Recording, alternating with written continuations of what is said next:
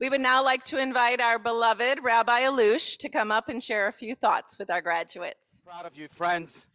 We stand tonight exactly 2 days before the festival of Shavuot, in which we are told to learn and learn and learn the Torah that was given on Mount Sinai 3,335 years ago. Indeed, learning is what you're all about and what you will continue to do in the next 4, 8, 12 years and many, many more. The word for learning in Hebrew, as many of you know, is lamed. And graduates, tonight, I want to share with you the acronym that lamed is.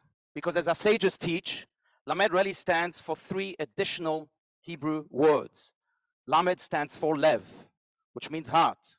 Mem stands for ma'aseh, which means action. Dalet stands for dibur, which means to speak. So let's delve just in the next 3 minutes into the essence of each of those 3 words. Heart. I'm reminded of the story I myself experienced in 2016 when I took my community to a trip in Israel and we walked into a restaurant and there we saw a disfigured man. I immediately recognized him and I asked him, "Aren't you Aharon Karov, the heroic soldier?" He said, "Yes, I am." I said, "Can you please come and share your story with my group?" He said, "Sure." He shared his story how in 2008, just a few weeks after his own wedding, he was called to join his brothers and sisters in the Gaza war. Unfortunately, he walked into a booby-trapped home that exploded as soon as he entered. He was pronounced dead on the scene, yet his friends refused to give up on him. They shipped him to a local hospital. There he was revived. The doctor said, "You'll never be able to walk."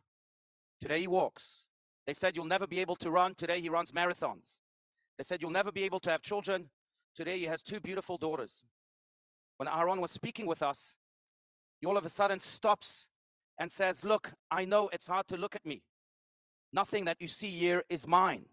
My cheeks are not my cheeks. My forehead is not my forehead. My nose is not my nose. Everything here was reconstructed. Nothing is mine. But there is one thing they'll never be able to touch." And he pointed to his heart. He said, "You see, this will remain intact, full of love, kindness, passion, and dedication to my nation forever and ever." And this is lesson number 1, friends, and especially our beloved students. Ensure that your heart, regardless of the challenges of life, remains intact, full of love, kindness, passion, and dedication to your sole purpose, to our nation and to our world. Word number 2, dibur, speech.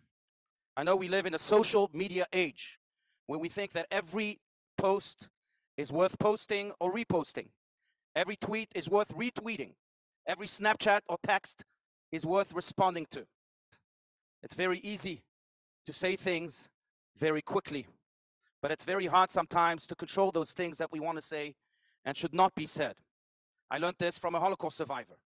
Holocaust survivor who was rushed into a cattle car on her way to Auschwitz with a little brother. Her parents had disappeared. She was there alone in the cattle car and she points to her brother's feet and she said to her brother, how dare you forget your shoes? Don't you know that it is cold out there? Don't you know that we may be gone forever?" All of a sudden, her brother was no more. They took him from the cattle car and she never saw him again. She realized that those were the last words she said to her brother.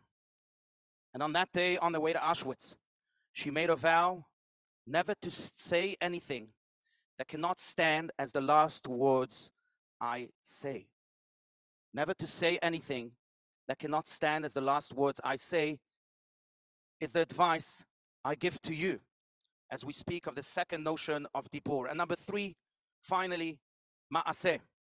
Judaism teaches us that more than we are what we think, more than we are what we eat, more than we are what we say, we are what we do. It is our actions that make us and define us. I'm reminded of this message by another Holocaust survivor that I had the privilege of meeting in Miami Beach, Florida. He's 98 years old, and thank God he's still very lucid, very active, and he's a drummer in a band called the Holocaust Survivor Band. When I asked him, how did this band begin? He replied very simply, it began in Auschwitz. I said, really? He said, yes, we were robbed of everything. And there are 2 things that I love in life, food and music. Food I didn't have. So I decided to dedicate myself to music, but I had no instruments.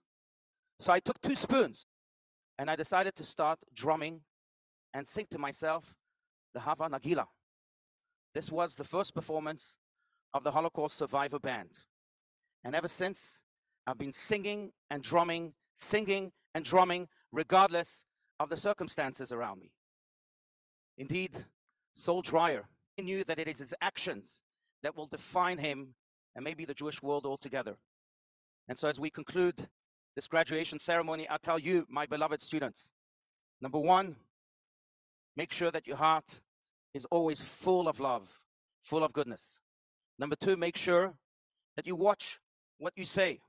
In the words of a great Hasidic master, not every thought is worth saying, not every saying is worth writing, not every writing is worth reading, and not every reading is worth publishing. And number 3, make sure that you grab all of the beautiful spoons that your parents, your grandparents, your teachers, the administrative staff, everyone that loves you have given you throughout your life. Grab those spoons, grab those tools, and create for yourselves and for the world around us the most beautiful music that we have ever heard. Mazel Tov, Mazel Tov.